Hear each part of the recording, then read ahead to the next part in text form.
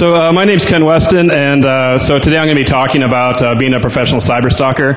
I actually founded a company called Gadget Track, kind of fell into it. I was sort of a reluctant hacker and CEO, and I actually learned quite a bit along the way. I basically started developing various theft recovery tools to help recover stolen devices. I kind of got into also the investigation side because law enforcement needed a lot of help, and I'll kind of talk about some of those challenges and things I learned along the way. So I've actually assisted law enforcement with a number of investigations, and not just with the tools I developed. A lot of times they would come to me for other theft recovery tools and or other data that they may have, and I'll kind of talk about that too. Sort of how to harvest information from social media and other sources as well. I'm not with Gadget Track anymore. I'm currently a senior security analyst at Tripwire, catching a different type of criminal and dealing with different types of data. But I still keep involved in some of this stuff with some of the investigations. So for those of you into some hardcore justice porn, this is my wall of shame. These are actual cases I've been involved with. You'll see a lot of photos taken by web cameras. I blur their faces out to protect the guilty. And some of these are also some of the folks I actually recovered devices for if we didn't have photos of them from the web camera. So what's interesting is that more than half the time when I went to go recover a device, the police would go in and they would find other crimes that were committed. A lot of times there were fencing operations, drugs. They would find people that actually had warrants for other crimes. Even got involved with a very violent carjacking, and the laptop sort of served as a Trojan to help us identify and find the people that were involved. And also, by basically Trojanizing devices, itself becomes a Trojan, providing visibility into these larger criminal enterprises. And I'll go into some of the details of these cases throughout the presentation. So that being said, you can probably imagine some of the work I do doesn't have its critics. It's usually from folks who don't quite understand the intentions or the background of the tools. The fact is there are tools that are much more invasive that are available to do more nefarious things, such as rats, a lot of malware out there that people can use if they actually want to spy on someone. During the process of developing the tools, I was very concerned about how the tools might be used, and also concerned about privacy. Actually investigating some of the other theft recovery tools that were out there, I found a lot of them actually had backdoors into the systems. They would actually gather more data than they really needed. And so I tried to develop a tool that was both useful for law enforcement investigations, but also balanced the privacy implications as well. So I also found on mobile devices in particular that applications gather a lot more information than what I did, and I'll talk a little bit about that. So a lot of things that marketing applications do are more scary than some of the information that I would gather for theft recovery purposes. I got started with this when I was working for a company that was specializing in blocking USB devices. This was a long time ago, 2007, 2008. My exposure at that time to security was basically just as a server administrator trying to secure web servers and managing the websites. And I got really interested in actually how these USB-based tools were being used to compromise networks. Hacking is hard. Trying to access a network from outside is very difficult, but being a lazy hacker, using USB devices to compromise a system or steal data, it's a lot easier. So I started actually working with these tools, and I actually created a website called USB Hacks, where I actually started posting some of the tools that the community was developing. I started working with some of these myself, and it was really interesting. I started getting some interesting inquiries from both sides of the law. That was the first time the FBI gave me a little call. But I think once they understood my intentions, that this was more about raising awareness, because at that time nobody was actually talking about this or providing these tools, and now they at least they had those tools to play with, so network administrators can actually test their networks to see how it would react to these particular tools. A lot of researchers actually still ask for those tools, so I actually put the URL there just below the title. So if you want to download those, just be careful. Most should be picked up by antivirus, but you can still modify some of the scripts and it'll still work.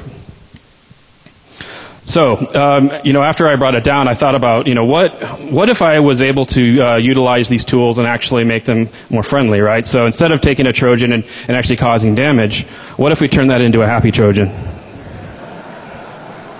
Right? So, the idea is very similar, is that, you plug in a flash drive, utilize auto-run capability, you run a binary, and you're able to gather a lot of information. You can do a lot where you can grab hashes, you can grab all this stuff, but for theft recovery purposes, I figured, we get the IP address, we get internal network address, we can do some geolocation just off of the IP, so we at least know what city they're in. But the more useful information was the computer name and then the username of the person that actually is using that system. And through that, I launched this as a free tool. It was actually part of my master's degree. It's the system that I built. And I put it out there for free, and I was just kind of curious if people would be interested in this. It got on the homepage of Dig, and it got dug to death. It was like 20,000 people registered over the course of 2 to 3 days. And as you can imagine, this was all coming into a central server. So it actually, you can actually activate tracking remotely, and then when the device gets connected, it'll then send data to the owner.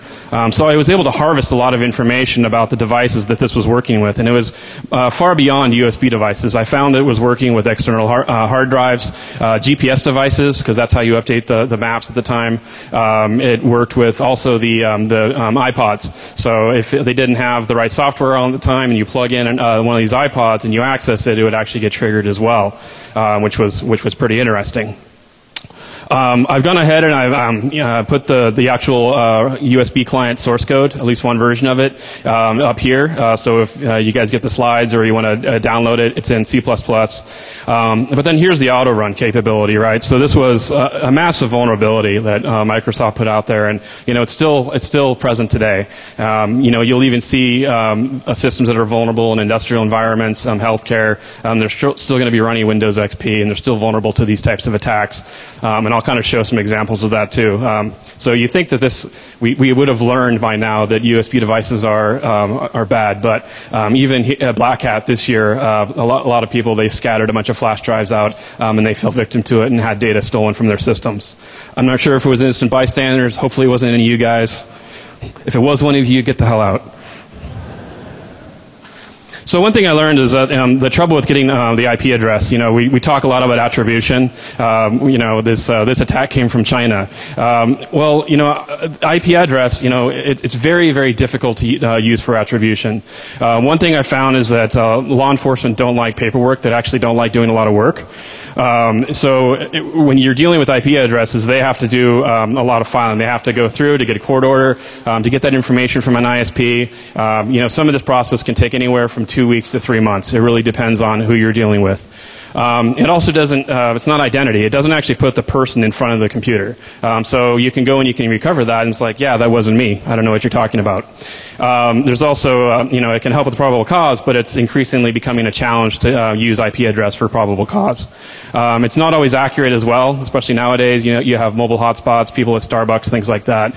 So IP address really isn't working very well. And in general, it takes a really long time. When you're trying to recover a stolen device, it's a major hassle because time is of the essence, especially when these devices are getting fenced. So with this, though, I had the first that I know of, the first iPod recovery. And it wasn't from IP address. I was getting a lot of these things where a lot of kids were installing it on their iPods. And it was easy because a lot of times these kids would steal it, and then they would go home, and then they would plug it in, and then it would be the Galapagos family. There's only one kid that had that last name. So the school was able to actually get the iPod back for those kids. So it was kind of fun. And I think it was cool, too, is that this time when we did this, is just the idea that if you steal something, it can be tracked. So I like to think that maybe that had a little bit of an impact on people's wanting to steal these devices.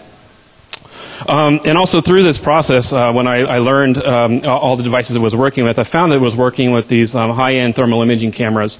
So I was actually approached by a company to develop a custom agent for them, where we actually would use this to protect these devices that are around $3,000 to $300,000 thermal imaging devices. So it was a very similar process. The one thing with this was that they actually wrote the images to an SD card. So they're like, well, what if someone takes out the SD card? So we actually wrote some custom code in the firmware where when it puts in a new SD card, it'll actually write a new agent back to the SD card. So even if you put a new one in, it's still going to block it. What's really interesting, too, is that they weren't just concerned about theft recovery, but also these devices are export controlled. And they were finding some of these devices were ending up in countries that they shouldn't be. So that was another sort of additional measures that they wanted to take. So if one of these cameras ended up somewhere and was connected to a computer in Iran, for example, they would be able to map that back to the reseller who actually sold it to them. And so with this, too, is that I disguised, in the other agents, I disguised the agent as a passwords file. On this one, I disguised it as a thermal image of a cat. Meow. So this is actually some stuff that I was working on. I never actually released it. I was actually looking at how to do similar things with OS X. You don't have the auto-run capability, but you can still trick people. One of the big vulnerabilities I like to exploit is greed and stupidity. But I found some things that were really interesting. Is that using AppleScript and why AppleScript? Why not Objective-C? First, I'm a shitty programmer, and two, AppleScript is trusted. It actually has a lot of interfaces with a lot of other applications. So you can, if you're targeting an Apple system, you know that it's going to have iTunes, and it has an interface with this. So I can, and that's what I'm going to leverage. So one thing I found too was that Apple's a little tricky. Sorry, it's kind of tiny. You guys can't see that, but I disguised the Trojan as a MP3 file. What's interesting with OS X is that if you try to put like a .mp3 on an app, it'll throw a .app at the end of it. So it's trying to help the user so that they know that's an application. So the first rule was to try to trick that, and I used what's called a homoglyph. So basically trying to find a character that looks like a period, and there's a little Turkish character called an ogonek. If you put that in there instead, it won't throw the .app on the end, and it looks like it's a .mp3. I have a demo of this too, which I'll try to do at the end if I have time. But then further, you can disguise the icon, which is pretty simple. And I've actually put some of this code up. I'm just going to go through some bits of it. So there's an object where you can get system information. There's also another one you can get where you can get all the applications that are currently running, which is cool. You can then write some scripts that will then interface with those applications and try to steal data. The biggest one was I was trying to exfiltrate data. Sure, you can do things with shell scripts and whatnot, but sometimes that will throw errors or alerts. So what I did was I found a way to actually exfiltrate data through iTunes. So I will basically grab all that data that I want, and then there's some assurance coding that I do. It's included in the URL here on my GitHub page. It's got the full script. And then I'll pass it out through iTunes. So, and then iTunes, it actually will stream an MP3. So you think you're listening to some music while in the background we're doing some bad stuff. What's neat too is that you can actually do shell scripts from AppleScript, which is great.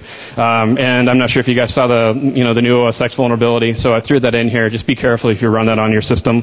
It's not on the one on GitHub, but still review the code, please. I don't want to get in trouble. So USB is still an attack vector. It's still a threat. We saw that with Stuxnet. We've seen it with USB malware that even hit the International Space Station.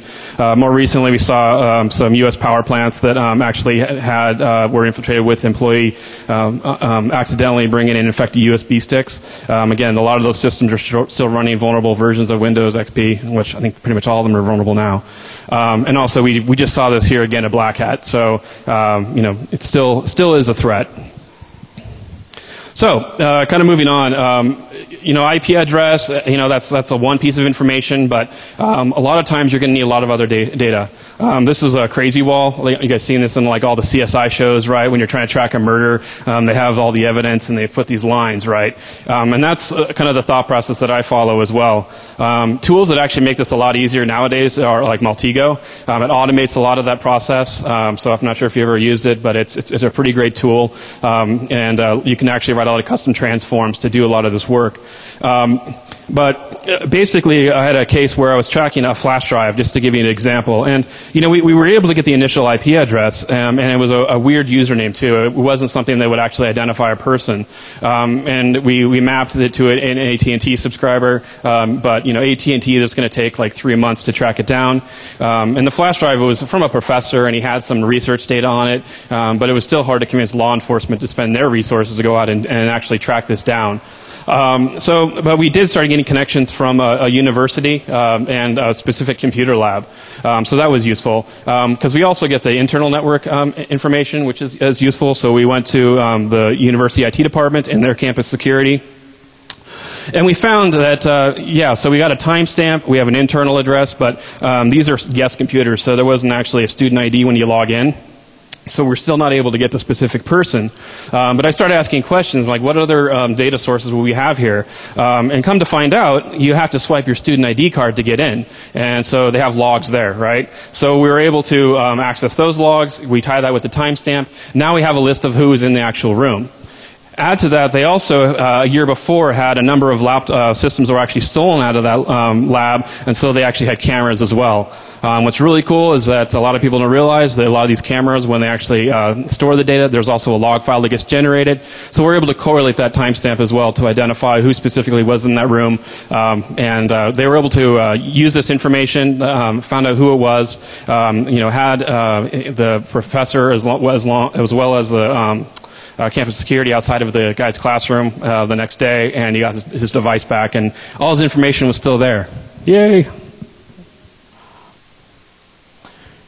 So after working with USB devices, I wanted to find ways of looking at how to recover more expensive devices like laptops. I looked at a lot of existing tools, and they relied heavily on the IP address, which is, as I mentioned before, it takes a lot of time. Some of them, actually, they'll utilize more invasive techniques as well. They'll actually open up a back door into the system, so they'll have recovery teams that can deploy that. They can install keyloggers and other things like that, which I found that to be overly intrusive, and I think in many ways makes the system more vulnerable. They also will sometimes put stuff in the firmware and muck with that. So there's a lot of risks, and I found that we don't need to go to that extreme. I think there's other ways of going about it and recovering devices. So I combined utilizing the web camera and with Wi-Fi based geolocation. There was a company that was already doing the web camera on the Mac, but no one was utilizing Wi-Fi location. This is around when the first iPhone came out, and that's what it was using. So I worked with Skyhook and got that deployed for this. So we're able to get geolocation. We're able to get camera information. So this was sort of a game changer, especially for law enforcement. And there were some challenges with it. So the way it worked is that you would activate tracking on a remote server. The device would check in to see if it's been stolen, if it's been flagged, if it's supposed to start gathering evidence. And there's a lot of different things that would trigger that. If it moved to a new network, if the IP address changed, if there was a login event. So it was pretty smart. It would also know that if it changed location, that it would also check in. And so it would then send information, and at the time I didn't want to manage a server, especially with the photos and things like that, so we just had it go directly into Flickr.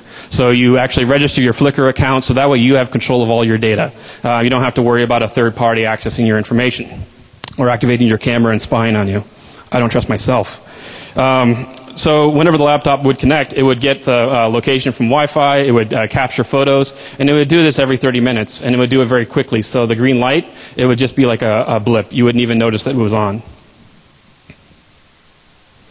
So for location, I use Skyhook Wireless. It was a great service. But now geolocation is embedded in all the operating systems. There's APIs for it, and pretty much every major, both laptop as well as mobile operating systems. You can also get location from the Google Maps API. So here's a call to how to go about doing that. So if you want to write your own scripts to track your devices, that's a good way to go. So the first recovery I had was actually with this tool was in New York. I had to work with a New York police officer who was kind of an a-hole. He was basically saying he was really frustrated because he had to deal with these types of tools before, and he's all pissed off because he's going to have to do all this paperwork. And I'm like, no, you're fine. Look. So the location is within 10 to 20 meters. And he goes, okay, well, what's that mean? I go, just print out a photo of the guy, go to that location, ask around. And he's like, yeah, don't tell me how to do my job, all right? And but then, and then he did, right? And they go in, and it was this owner of a tattoo parlor. And if you look at the photo in the background, you're going to see a lot of cool toys. So there's a nice big screen TV. There's all sorts of cool synthesizers, all kinds of audio equipment. And so when the police finally went in there, they found the customers. It was an iMac, and they also found 3 laptops from different cases and a lot of other stolen property. So this is one of those examples where you Trojanize an app, and then the Trojan app is sort of unveils all these different crimes that are being committed. So at that one I said we had a 300% recovery rate because the other laptops were recovered.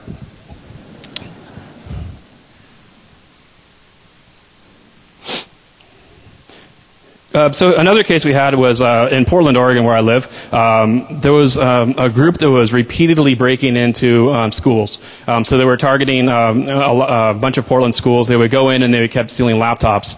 What was really frustrating was that they would do this continuously. They would go in, they would steal the laptops, the district would go and replace those laptops. A week later, these guys would come back in and they would steal them again.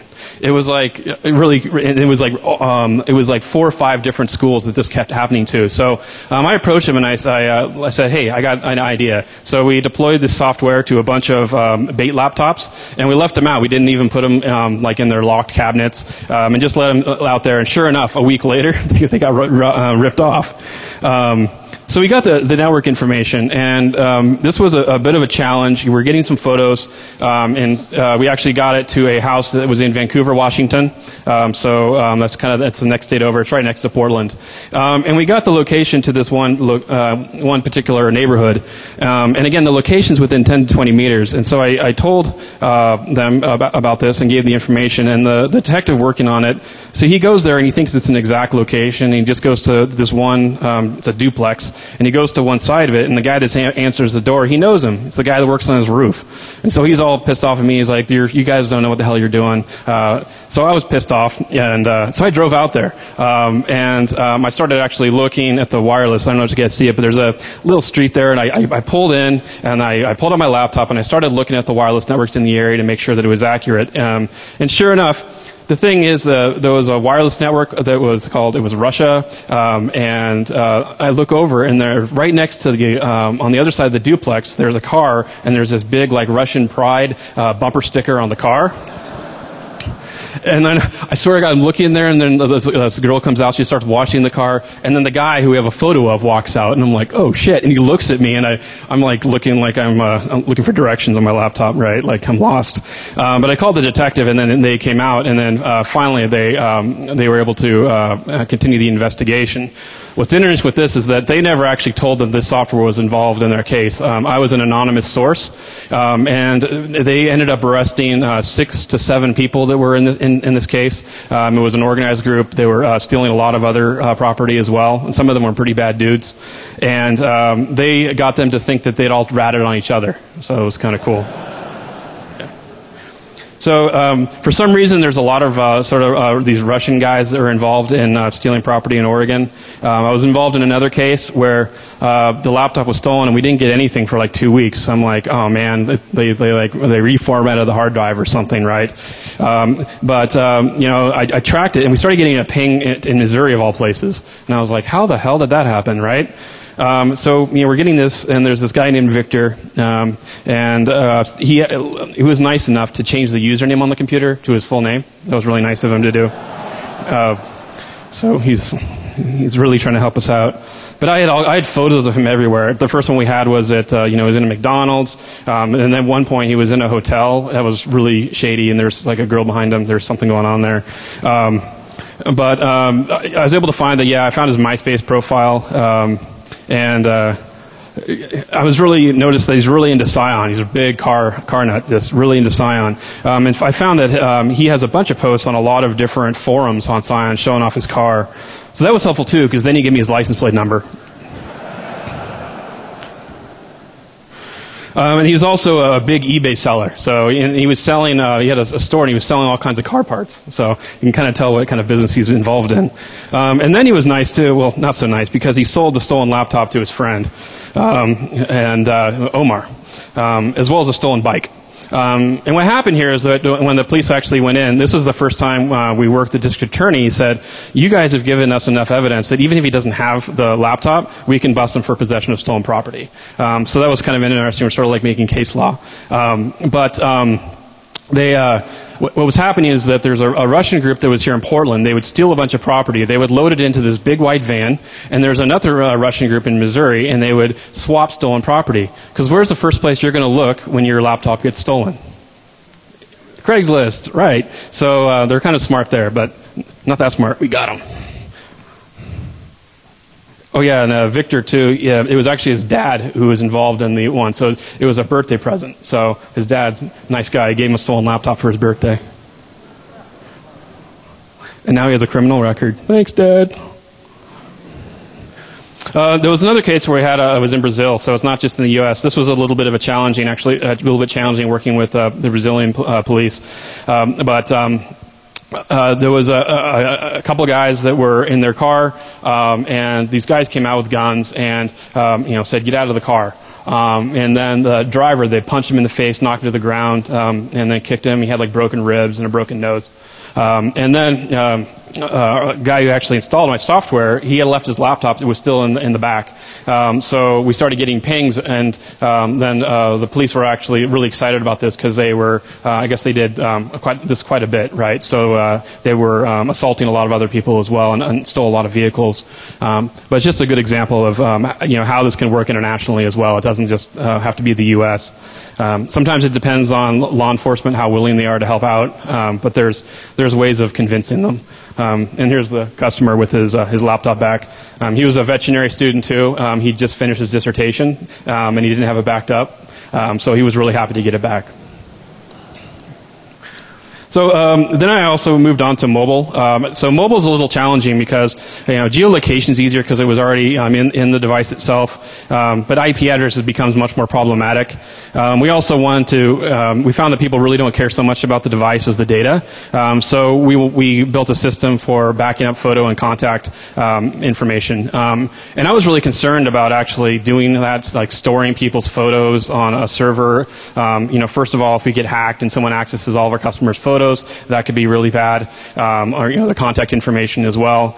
We saw this with the fappening, right? That the risks that are associated with that, so we built a system so that when you actually install the app, you enter a key, a privacy key, so it actually encrypts your images and your contact information before it sends it to the server. I like this too because if we do get hacked, their data is still protected. Also, if law enforcement comes to us and they want information, here you go. It's a big encrypted blob, and they have to go to the customer to get that key. And then you can also do the data wipe and things like that. So I built this tool, and I have a little bit of a video here to walk through one of the cases. So hopefully the video works. That's helping track them down. News Channel 8's Ed Teachout spent the past 2 days with police and investigators on the trail of swiped cell phones. He's live outside the Washington Square Mall where the theft took place. Ed?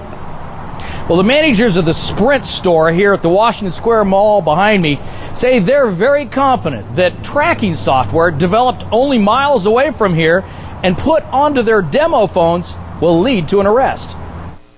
This is a $500 phone. This ended up being a $450 phone. 2 empty display cradles are all that remains after someone stole 2 demo cell phones from the Sprint store at Washington Square Mall on Saturday. Moments after surveillance video caught the theft on tape, employees initiated tracking software installed on the stolen phones. We were able to not only find the GPS location of the individuals that took them, but also we've been able to monitor any activity that happens in the phone. That activity turned out to be pictures someone took shortly after the phones were stolen.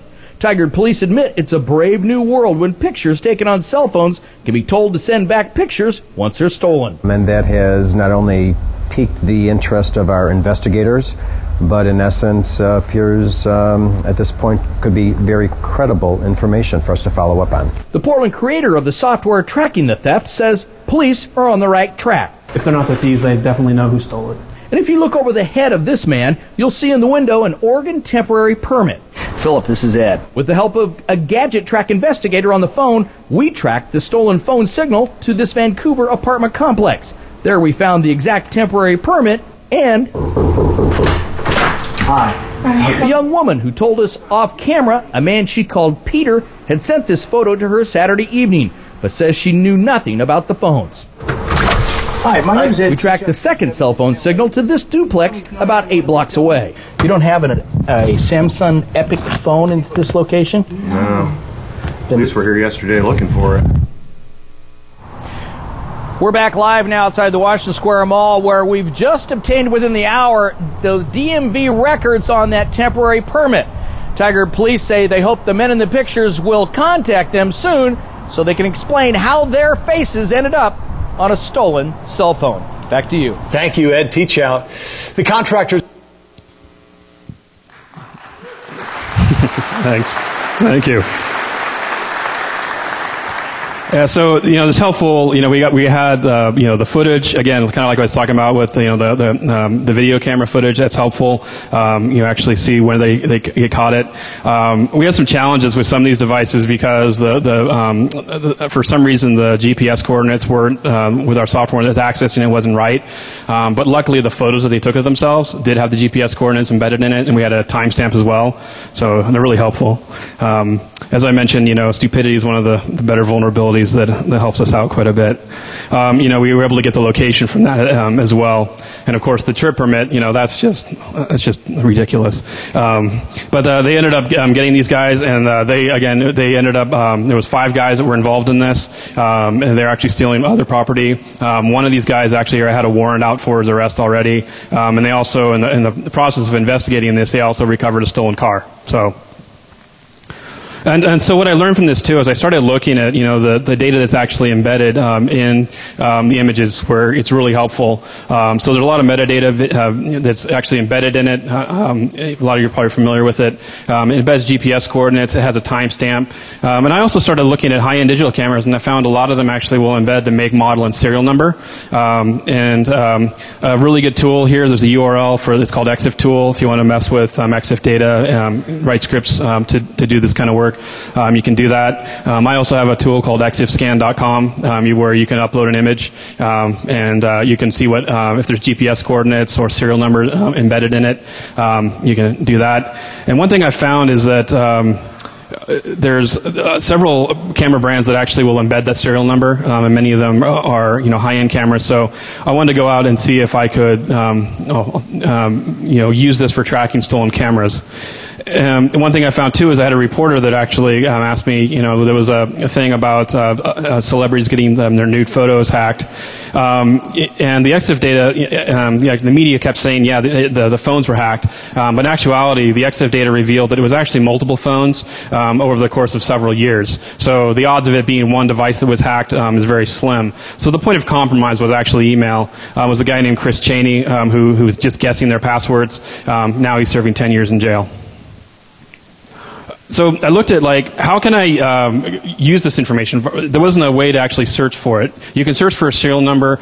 Sometimes you'll see something on Flickr, but I was like, I want a database of this data where I can actually go through and identify that. So I worked and experimented with something.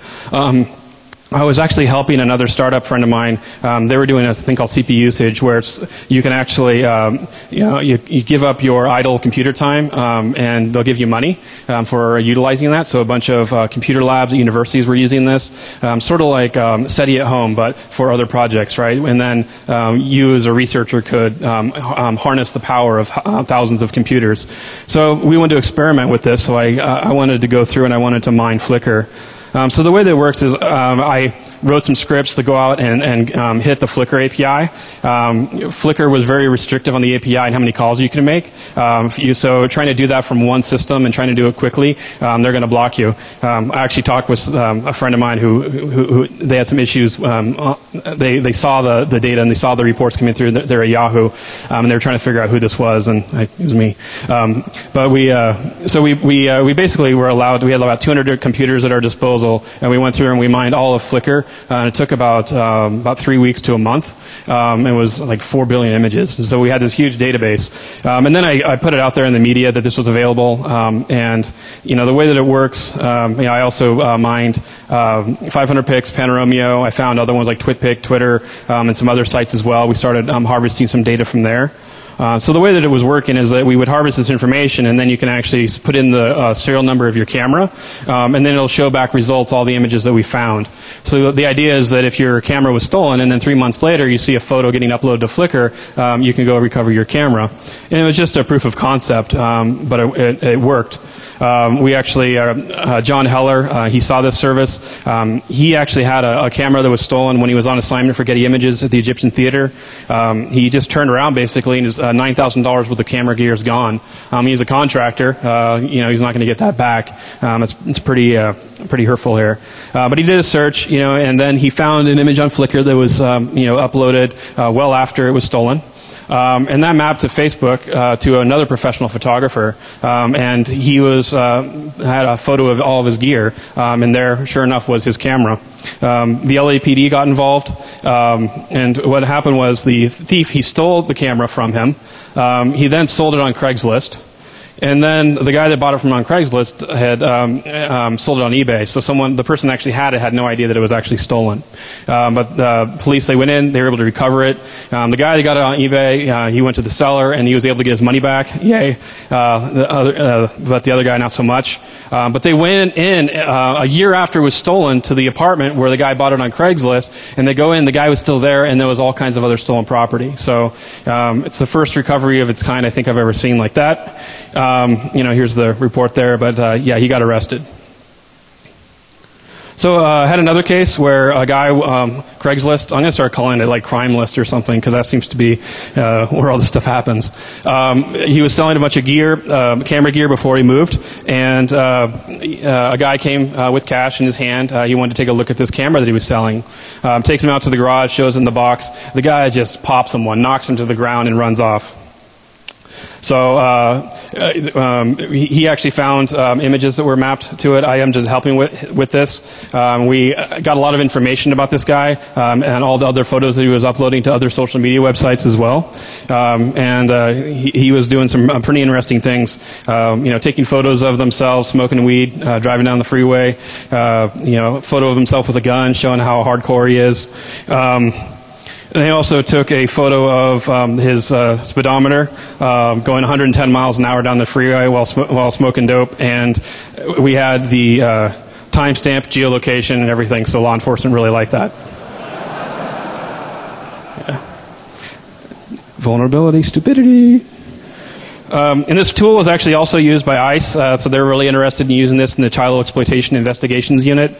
They do some really cool work where a lot of these guys that are actually victimizing children, there's some sick forums out there where they'll actually be giving each other advice, and they'll actually upload photos of, hey, there's this young girl I have in my car, and they can actually look at some of the images, the ICE guys, like a road sign or something like that. They look for some indicators that they can go and try to stop this before anything happens.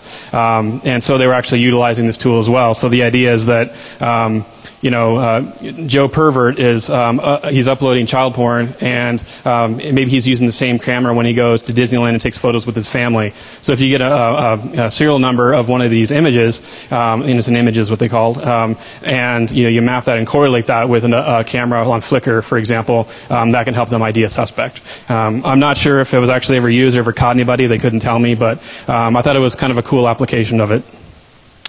So basically what I learned a lot is there's a lot of pieces of information out there that can be used to identify a suspect.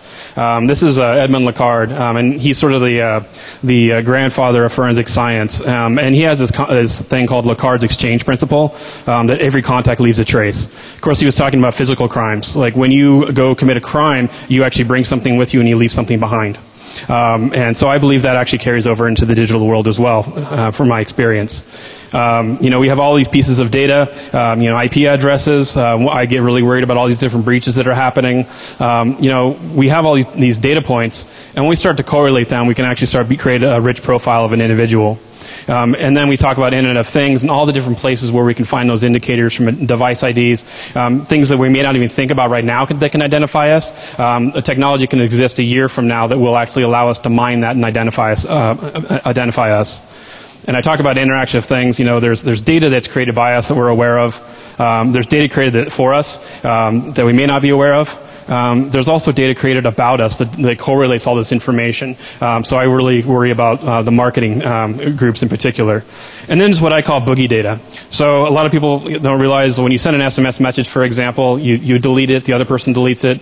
But the problem is there's 20 log files that get generated, at least through the carrier, right? So there's always a trace somewhere of this information. Or when we talk about like Ashley Madison, things like that, where we think our privacy is being protected when in actuality it's not. So I call this boogie data because it's information that's out there, and it can come back and haunt us later, and it's going to hit us really hard.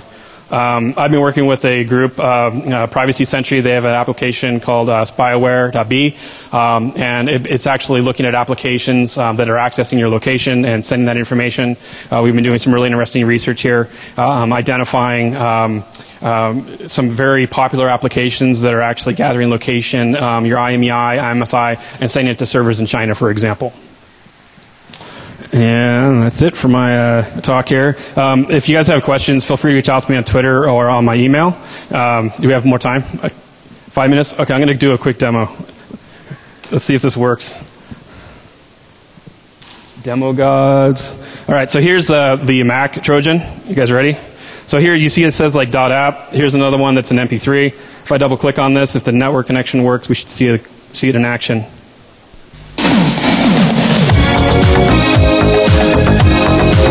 Thanks a lot, guys.